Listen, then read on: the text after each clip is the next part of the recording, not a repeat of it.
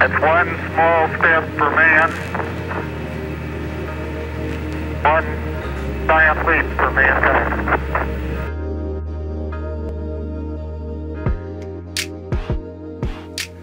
Hey, my brothers and sisters, I wasn't going to talk about this, but then it just started to really bug me.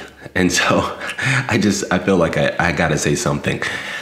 The Democrats are, as a party, I'm not going to blame everybody that's a part of the Democratic Party, because they're obviously misguided if they are good people and they're actually, joined in with this lot. But the Democratic Party itself is just evil. They always have been. They seem to always will be. And they want to systematically destroy what America is built on, what America was created for. And it's obvious, there's plenty of history. It's just an evil party. Not saying that the Republicans are perfect, because people always bring that up. Yeah, well, Republicans do this too, and they did this too, done this too. Please, you're being disingenuous. If you look at it in scope and scale, the Democratic Party is evil. They just are, to the core. And so when I see stuff like this, and I'm in California. I'm a California boy, born and bred. I'm from South City.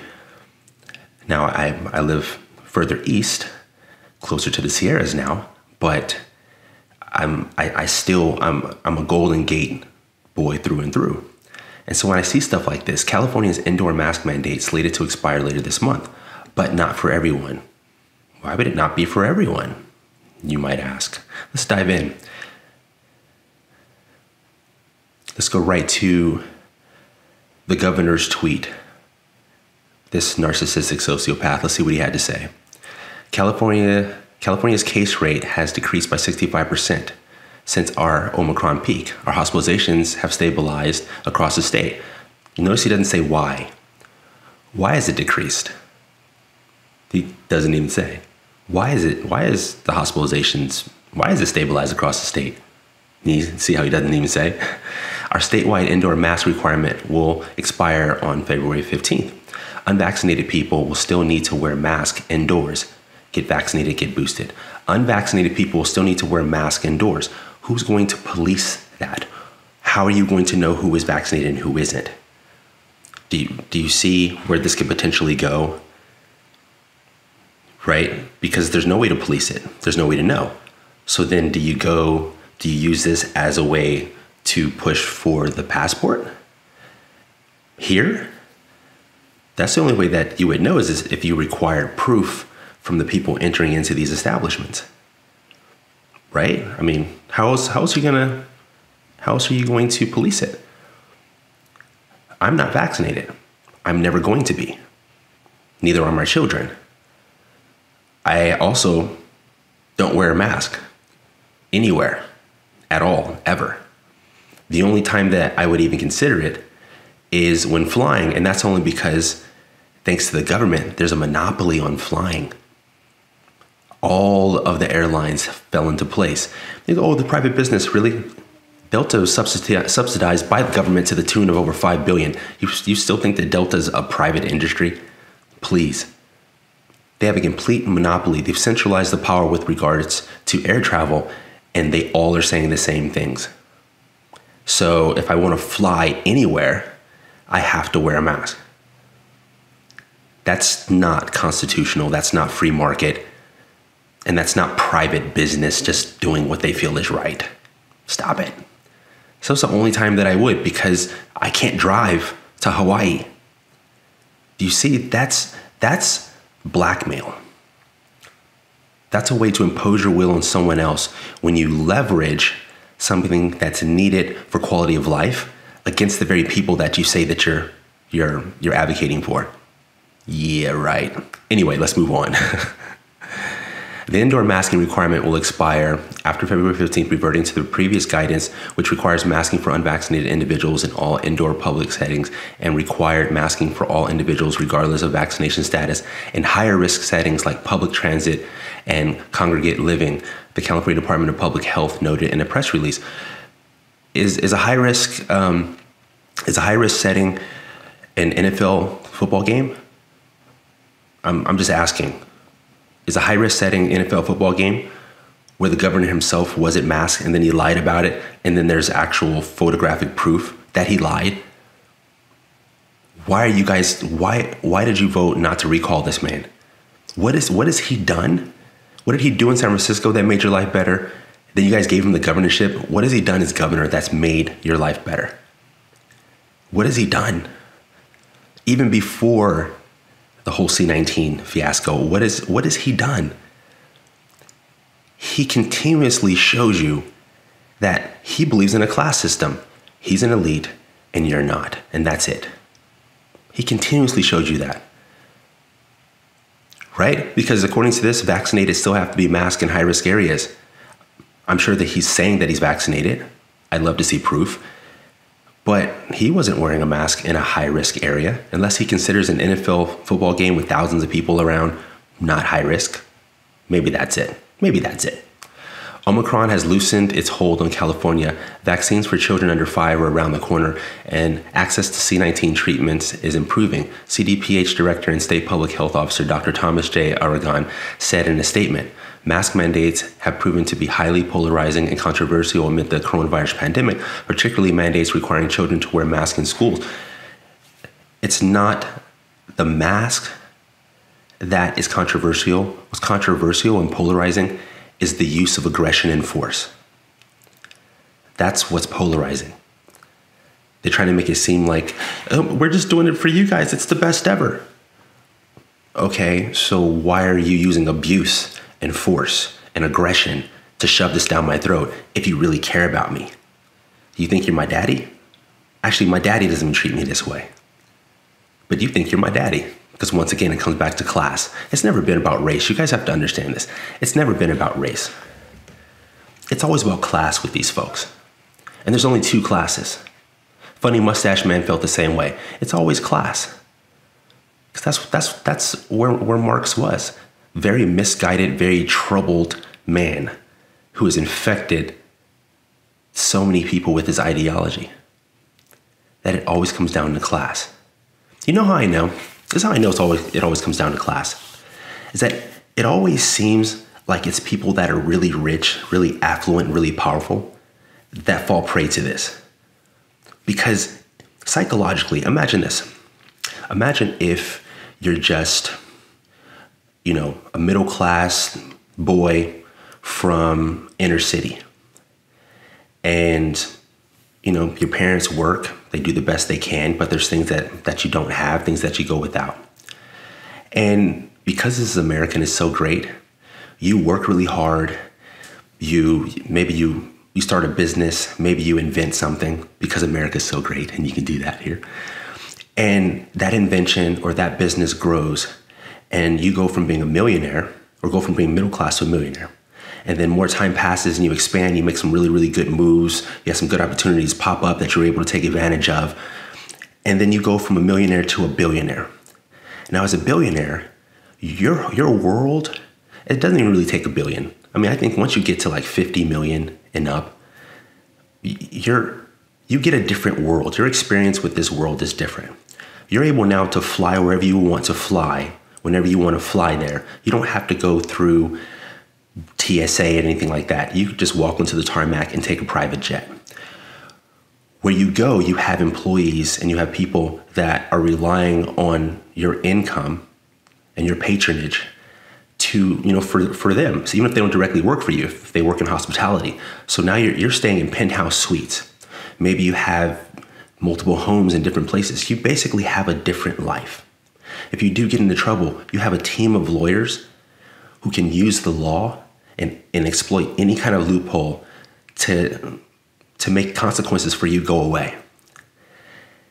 I can see how, from a psychological standpoint, how you start to drink your own Kool-Aid and start to believe that it's the best tasting Kool-Aid you've ever had. And you start to think to yourself, man, I'm the bomb, right? Like, I'm better than other people. I have such these great ideas. Look what I've been able to ascend to because America's so great. And you start thinking, well, I should be in charge of everything. and people like me, and you seek out those folks and they think just like you, like, man, like look at what we've been able to accomplish, right? We represent like collectively more than half the wealth on this entire planet. Like, look at what we've been able to accomplish. Look at how many people we employ, how many businesses that we get going. Look at how we can influence the global economy just based off if we sneeze, right? Look at all the governments that we can influence because of the sheer magnitude of our economic influence. And that's where that whole elitist mentality comes from. It seeps in. It's not a manifestation of character. It's a manifestation of narcissism. It's a manifestation of insecurity. Because when one is secure within themselves, they don't have any kind of compulsion or need to impose their will onto others. Even if they think that they're right, they respect other people as equals. But these folks don't believe that they're equals anymore. They believe that they're above because of what their accomplishments or what they were born into gives them access to. And so they start to believe that they should really be running everything. And these are the Ubermenches. And everybody else is below. And these Ubers, they get together and they start to talk about and hash out how they could start to bring to fruition what their delusion has pointed to. So this is what I believe happens to them. And it's sad because they're so accomplished and they have all of these things and there's still a hole inside of them. They're still insecure. There's still something missing that they can't just enjoy.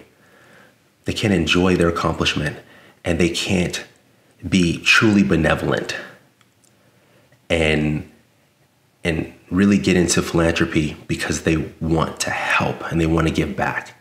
This is not all, mind you. This is not all. Some do become multimillionaires and billionaires and they actually are secure and they're good people and they're decent and they have a good moral, compass and good value structure.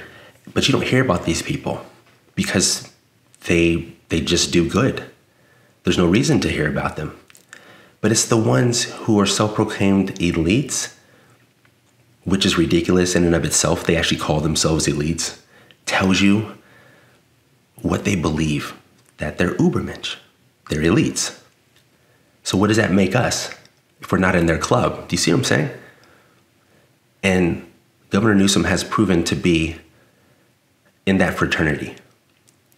And there's a lot of them in the Democratic Party, and a lot of these elites support the Democratic Party because the Democratic Party is a much better weapon for them taking over their globalist agenda than the Republican Party, which tells me a great deal. Yes, the Republican Party may not be perfect, but they're also not as good of a weapon for the globalist agenda, which tells me that they're still better. But the Democratic Party is. And I always support policies. To me, I'm nonpartisan. I don't really care about Republican or Democrat. I think that we're all just Americans and we should just do what's best for all of us. So I think that whole partisanship is absolutely ridiculous and it's just another way to divide and conquer, which was also instigated by the starting of the Democratic Party because they're evil. So way back when, this was their first move on the chessboard. But you guys need to realize that when I look at policies, and the Democratic policies in general that they put forth always are the worst for my family in its totality, right? Let's say there's 10 policies. 8 of them are going to suck for my family if they come from the Democratic Party, and the Republican Party, it'll only be like 4 of them that suck. So neither of them are perfect, but I'd rather vote for 6 policies that are going to really, really work for my family moving forward than vote for the 2 that the Democratic Party is pushing. And just look at the history. You don't want to believe me. Look at the history. Look at the last 24 months under Democratic rule. That should tell you everything. But this whole thing with California is absolutely ridiculous. So you guys do what you feel is best. I encourage you all to research and listen to multiple information outlets. Don't just listen to CNN. Don't just listen to Fox. Don't just listen to MSNBC. Listen to multiple. Dive into Ground News. There's 1440 Daily. Look at The Blaze. I look at Louder or Crowder. I look at all kinds of different things. I'll even look at The View. It's really hard to stomach, but you know, if I just get some Pepto-Bismol and watch The View, I won't throw up because they're horrible. Oh my gosh. But I still want to listen to them. And then what I do once I get all the information, imagine that. I get all this information and then I cross-reference it and then I take it all in and then I come up with my own thoughts on it. Once I get it from multiple sources and I look for patterns and I look for consistency and I ask myself, is this an information source that I vetted that at least is trying to be factually correct? And are they encouraging me, as I'm encouraging you, to even not believe them, but to research them as well? Or are they telling me whatever we say is the best and just believe us? And if we say it, then it's information. If they say it, it's misinformation. So I encourage all of you, please live your own lives. Hold yourself accountable for your own decisions and your own risk assessment. And in order to do that, you have to know. Don't just be told. Don't just be obedient. That does not make you an autonomous person. It makes you an automaton. Don't just beep or beep, beep. This is what they told me to do. Don't do that. Okay? Because you will have to live with the consequences and so will your family. Okay? But this California thing, please open up your eyes. Come on now.